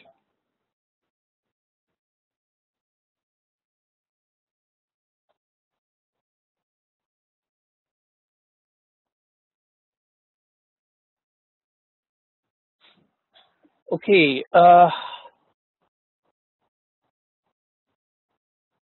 First question is to Leslie. Companies in retail industry are badly affected in this COVID-19 period. Companies have no choice but to digitally transform quickly. What can retail companies do, and how can Lithan help? This is from Jack. Leslie?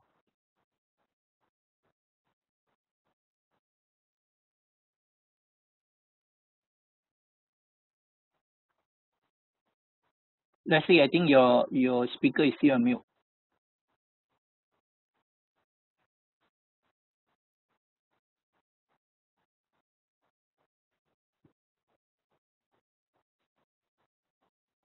Okay, I think we have a bit of an issue here. Let me then switch the next question to Colin. Colin, this next question goes to you. Okay. Hello. Hello. Yeah, okay. So this next question goes to you. You mentioned that 1.1 billion is lost due to lack of supply chain visibility. You did cover some of the gaps, but where is this gap mostly, and how can we close this gap with smart technology? This is from Rodney. Okay, I think, as I mentioned, I think in the past, the supply chain visibility is very poor, right? So when you have a poor visibility, you tend to do a lot of buffering, right? So buffering meaning you will be overstocked, right? So this is one of the issues that the wastage is there. So you know that whenever you have a product overstock, either you scrap it or you sell it at very, very low cost. So, and also there's also a loss in terms of the resources. The other thing is, if you do not have a good visibility, you sometimes cannot anticipate the demand. So when there is a surge of demand, your products are not there to meet the customer requirements. So I think this is one of the big issues in the old supply chain technologies. But I think we see some light at the end of the tunnel.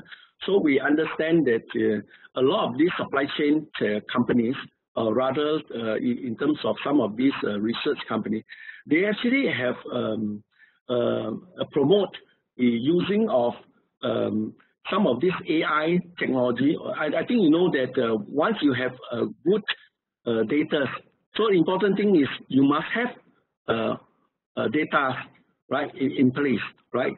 So once you have all these big data, you can actually use AI. In fact, a lot of this advanced AI able to do predictions, right? The predictions can be on different levels. So I think, for instance, prediction in terms of the supply and also in terms of the demand, right? So, so what I suggest is look at some of these supply chain technology that come on board very soon in the market. AI play a very important role in terms of data analytics, right? So I think this is one of the solutions that able to solve all these so-called 1.1 trillion wastage in the supply chain.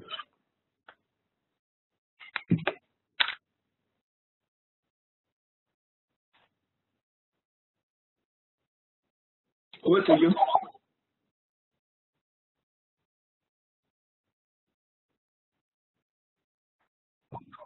Okay. Sorry, Salil, we need some help here. I think there's some echo at the back. Sure, sir. Then Leslie can answer the question. Leslie. Understand. I think there's some speakers still on. Yeah, Colin and mute himself. This question is for Leslie. Leslie, companies in the retail industry are badly affected in this COVID-19 period.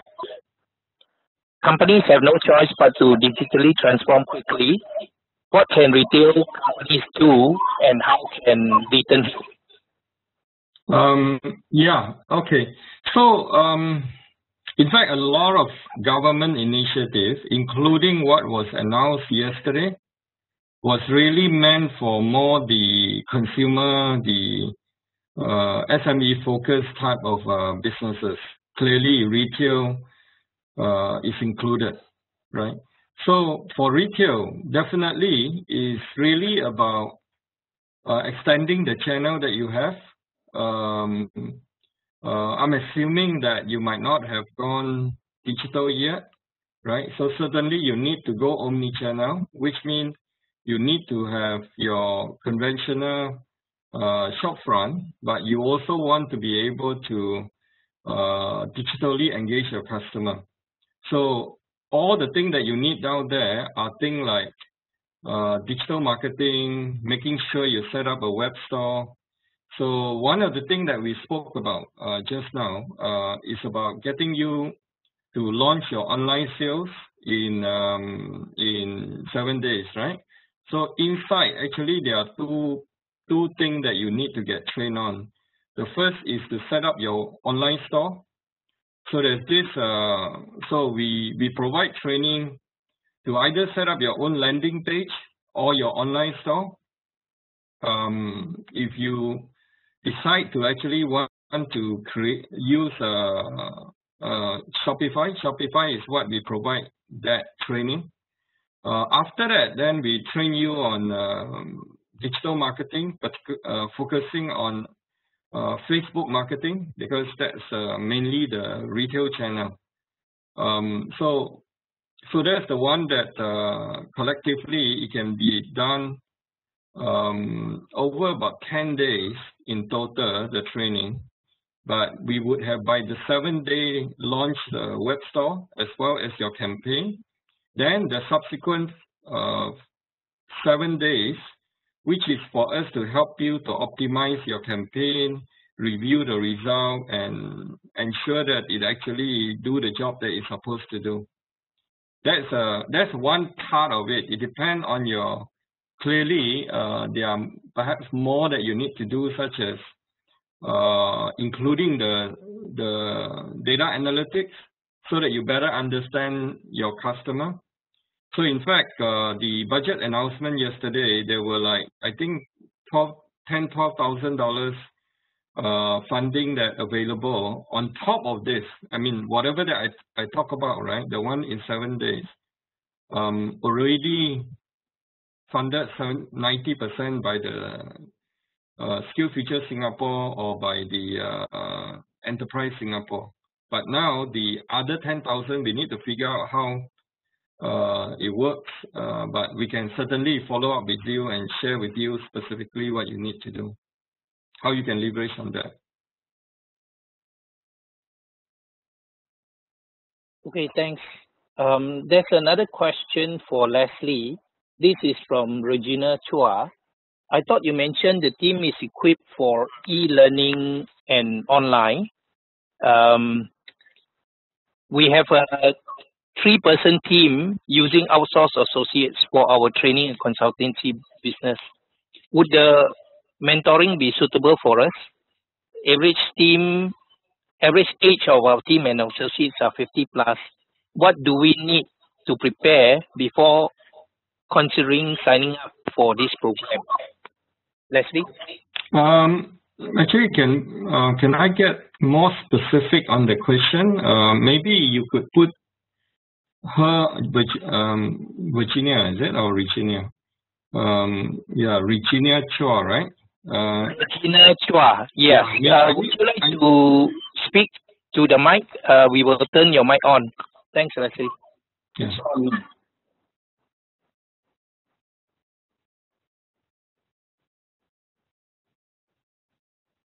Regina, you're on. Okay. So if she can't get access to that, it wasn't very clear which areas of training that you wanted to consider. What I spoke about just now were, firstly, there's this thing called Digital Transformation Bootcamp. So the Digital Transformation Bootcamp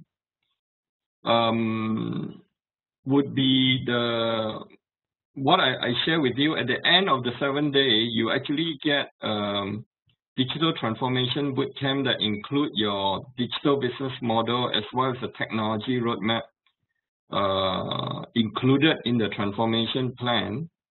And so it depends on your business. If your business, if it's quite clear, right, all you need is really to launch your online sales as an example. Then we can move straight into the other launch your online sales in 7 days package, right? So if you have 3 people, I think 3-4 people would be enough for us to dedicate a mentor to help you to execute that plan. Leslie, I think Regina Chua couldn't come to the mic because her background is quite noisy, but she has asked me to convey this. Her question is more related to Digital Acceleration Bootcamp. I think it's the Transformation Bootcamp that you mentioned just now. Okay. So I think 3 is fine, not a problem. So we can Can you ask Virginia what business sector she comes from? So it's in consulting and training. Yeah. Yep.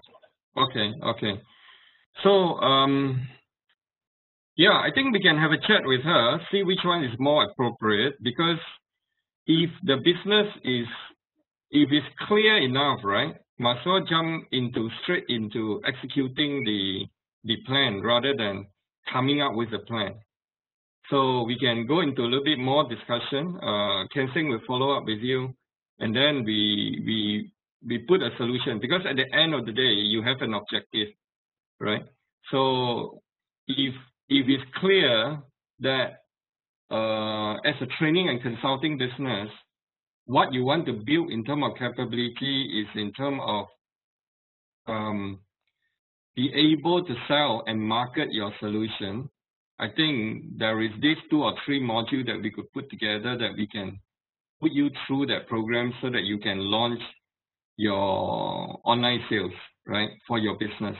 The second part is that if you are talking about transforming your training piece of the business, then I think it really depends on how deep you are going to try to do that.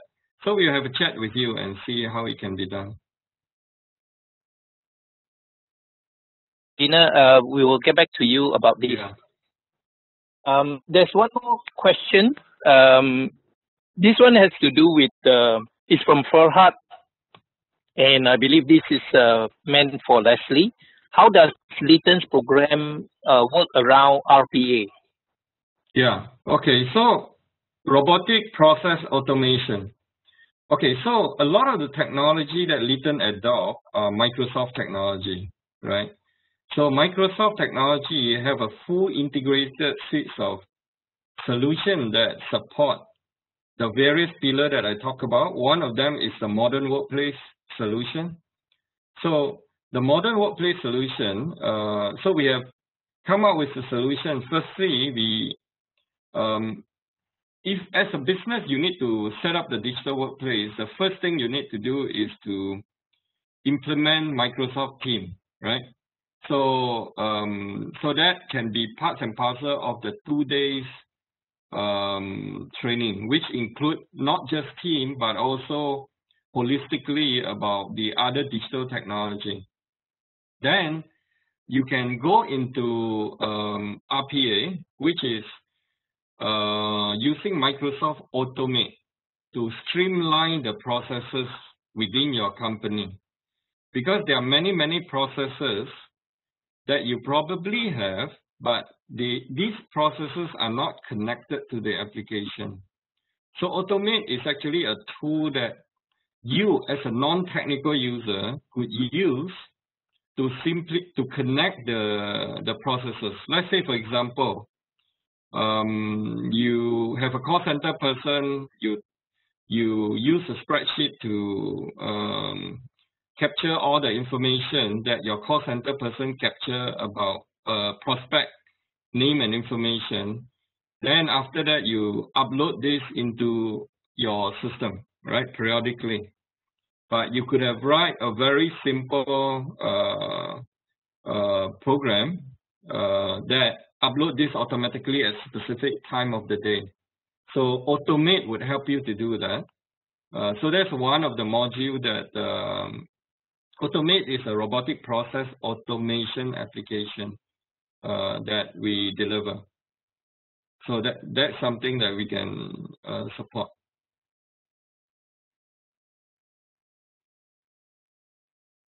Okay, can I say? Yep. Zahid has a couple of questions coming up. Zahid? Okay. Hi, Leslie. There's a question for you from. Let's see here. There's a question from you from Kuripa. His question is: most companies lack of expertise to lead digitization initiatives. What can a company do to ensure that they have the right talent to lead digital transformation efforts? Yeah. So On the third part of my presentation, I talk about how you can build a digital workforce and to deliver agility and scalability of resources. So essentially, what we can do for your instance is to actually catch up with you to get a feel of your goal as a business, right? What do you want to do to achieve in terms of your business outcome, right? So it really depends on your business, because for each of your business, you would have different resources. And we know for each of those resources, they need to get skilled up. We need to bridge them with digital skill, right?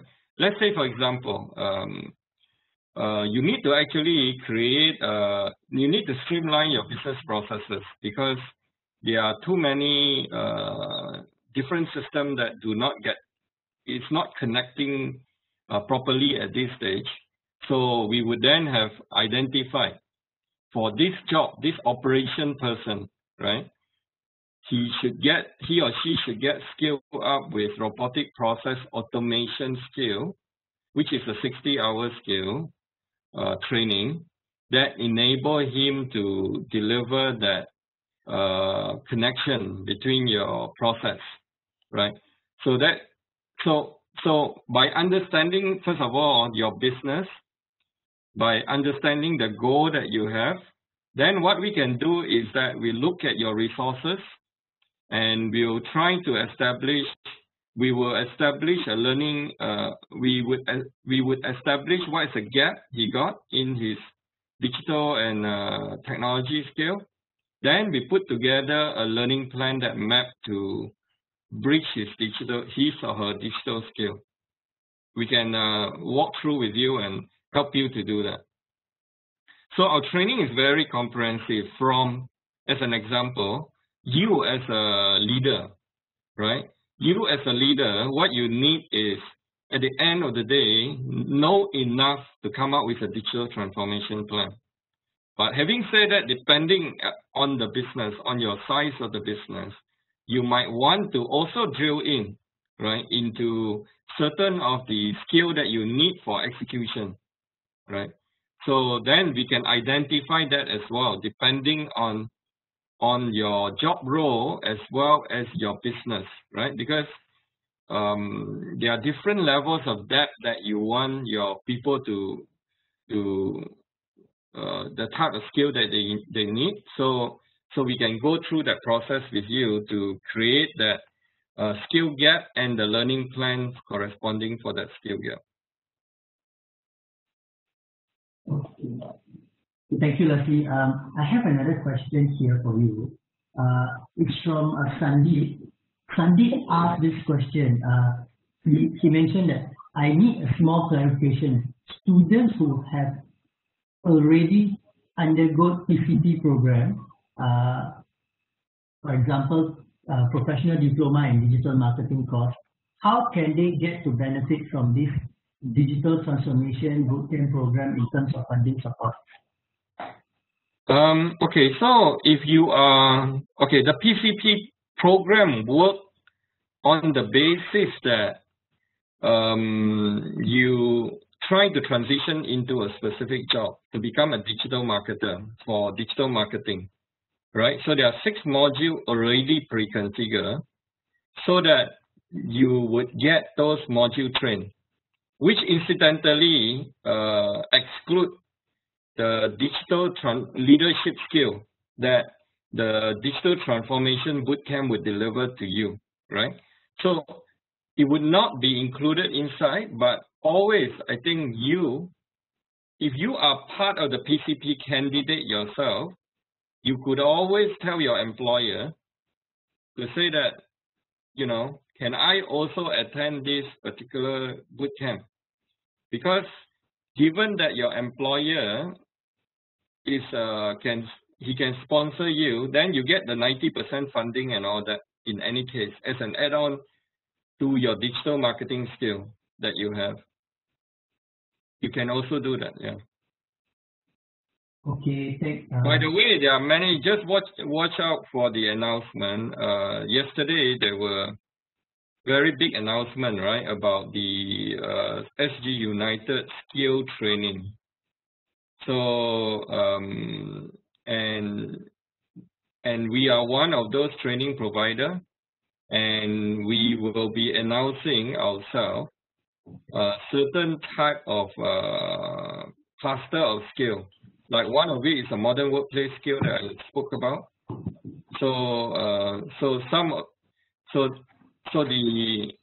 And they are going to even strengthen further. Not just actually funding you 90% of the cost, either as an individual or as an enterprise.